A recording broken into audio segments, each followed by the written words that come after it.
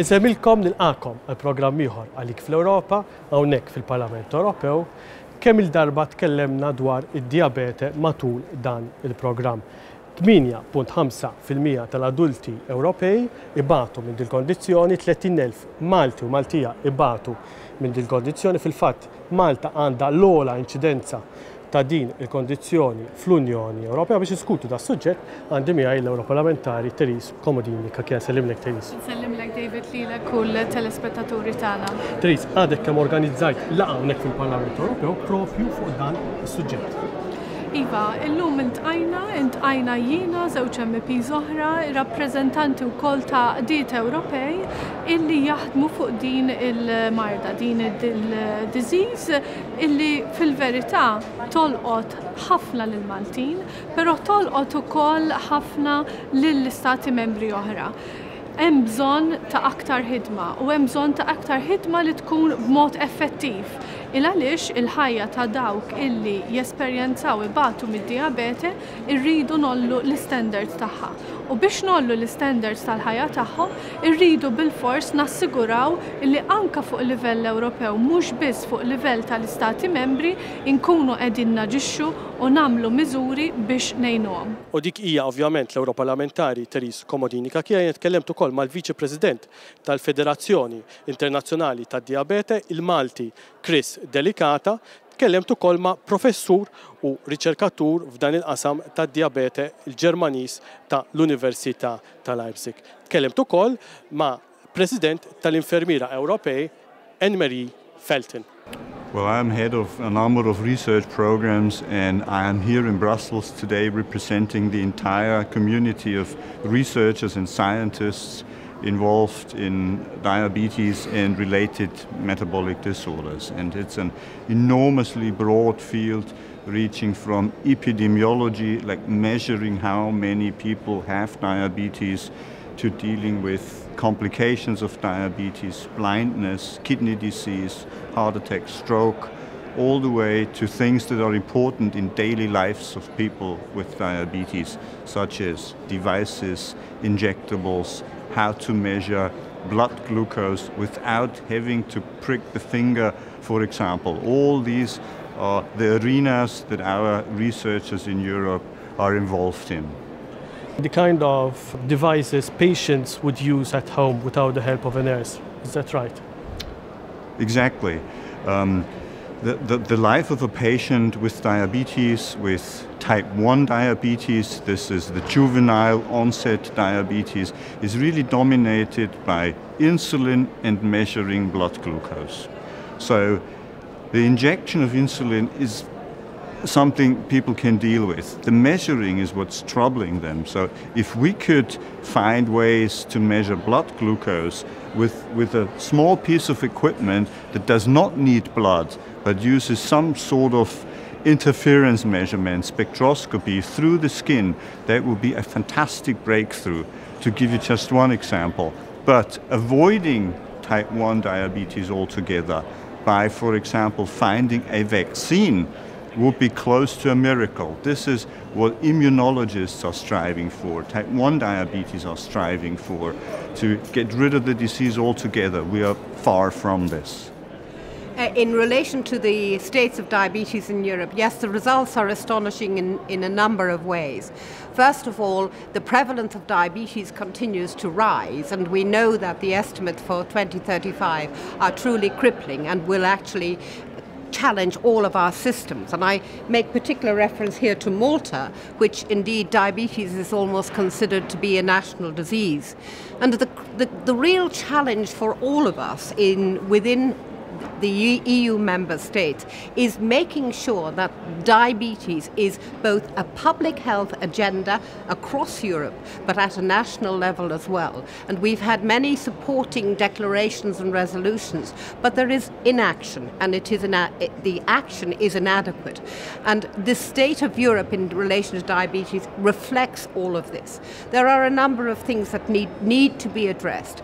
First of all, consistency in developing data with standards across Europe, and we need a national or European registry of diabetes which should be housed in Europe and monitored on a regular basis.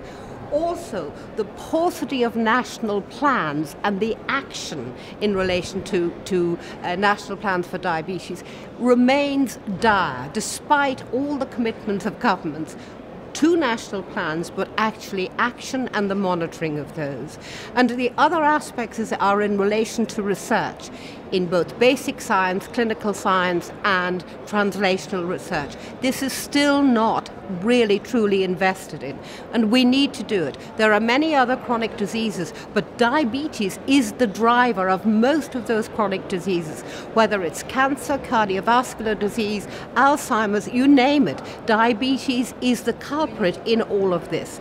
So we beg the European Union to engage with the national governments and ministries of health to make sure that all of the commitments that are made are truly committed to, and we can see the power of Europe in relation to the quality of life of the citizens, but also from an economic point of view and from a research point of view across all of that. And finally, the importance of diabetes specialist nurses. There are only 19 countries in Europe that have diabetes specialist nurses recognized, and they are a critical part in the integration of diabetes care at primary care, secondary care, and in the research agenda. So we have an economic problem, we have a political problem, and we have a major public health problem in relation to diabetes, and this is reflected accurately in this. Every politician should read it and take it seriously. Thank you. Id-Dijabete teffettwa mhux biss il-Maltin, ma teffettwa l-ċittadini Ewropej kollha. Jiena ħadd sehem attiv għax nemmen li bħala Malti nista' nagħti dan l-impenn tiegħi biex ikun hawn iktar awareness fih dan l-istituzzjonijiet Ewropew fuq din il-kondizzjoni. Malta l-inċidenza hija waħda għolja ħafna, kważi 10% tal-popolazzjoni tagħna. Ara nħossu li dan il-vuċi tagħna bħala dan il-Coalition, il-European Coalition for Diabetes, l-erba' organizzazzjonijiet ewlenin fl-Ewropa nistgħu naħdmu biex immexxu l qudiem din il-kondizzjoni u l-fatturi kollha li jikkonċernaw din il-kondizzjoni, il-komplikazzjonijiet, diskriminazzjoni li teżisti fuq postijiet tax-xogħol, fl-iskejjel u affarijiet oħra. Tajt ħarsa ftit lejn il-Fajslandi fuq il-kompjuter u naħseb għamilna 3 programmi mill-2010 sal-lum dwar dan. Mill-2010 morna l-qoddim f'Malta. Morna il-qoddim għax sa fl-aħħar għandna l-Strateġija Nazzjonali għad-Dijabete, ġifieri ġiet illonċjata fil-Jum Dinji kontra d-Dijabete fl-14 ta' Novembru mill-Segretarju Parlamentari għas-Saħħa Fern. Issa hemm strateġija li huwa uffiċjali huwa dokumentat, hemm pjan ta' konsultazzjoni biex il-stakeholders kollha jkunu jistgħu jagħtu l-input tagħhom u hopefully naraw l-implementazzjoni ta' dan il-pjan fil-qrib. Kemm il-darba intervistajt il-kap ta' oppożizzjoni Simon Busuttil dak iż-żmien kien ovvjament Europarlamentari dwar id-Dijabete.